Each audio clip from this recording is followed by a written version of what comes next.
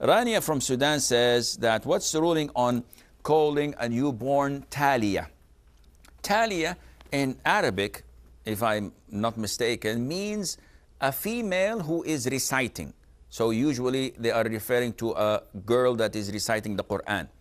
And this has two meanings. Either you are praising this individual, this girl, and she says, MashaAllah, she is Taliyah of the Quran, and you're praising her and flattering her.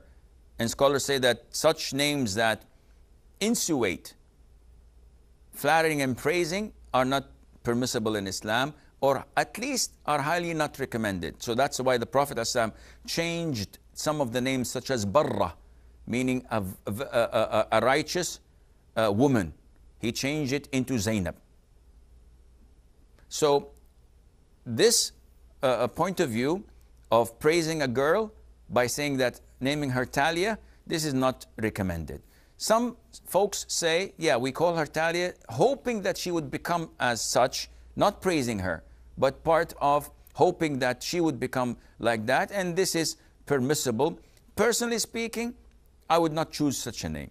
I would not definitely say it's haram. No, it is not haram.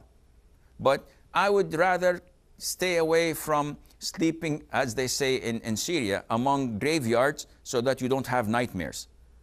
So avoid something that is doubtful. Give her a better name that there's no objection to it from anyone, inshallah.